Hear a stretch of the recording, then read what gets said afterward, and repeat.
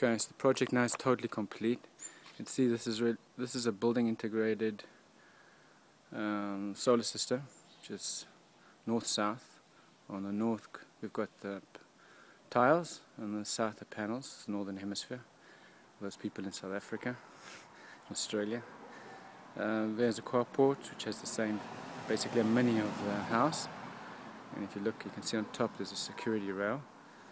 I'll show you what it looks like from the inside. You can see the panels underneath the house. I've got my name, Alan. You can see the panels underneath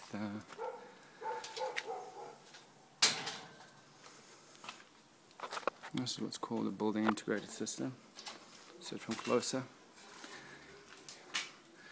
And this is using Trina panels and solar edge. You can see the solar edge optimizes one connected to each panel. This really helps you to control the power on each panel. And there's the construction which I use, which is Mecosun. Basically allows you to build a roof, a watertight roof, using solar panels. From here you can see where all the, can we see them? Yeah, that's all the electrical stuff over there. 2 inverters.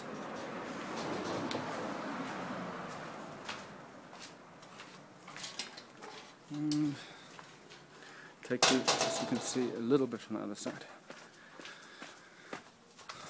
There's the roof. And the balcony, which I'm going to put up some awnings. There's the garden a bit. Stank. Start planting. So I'm going to start planting vegetables. Should be quite fun. Over there's the start of a vegetable patch. Rugged but fun.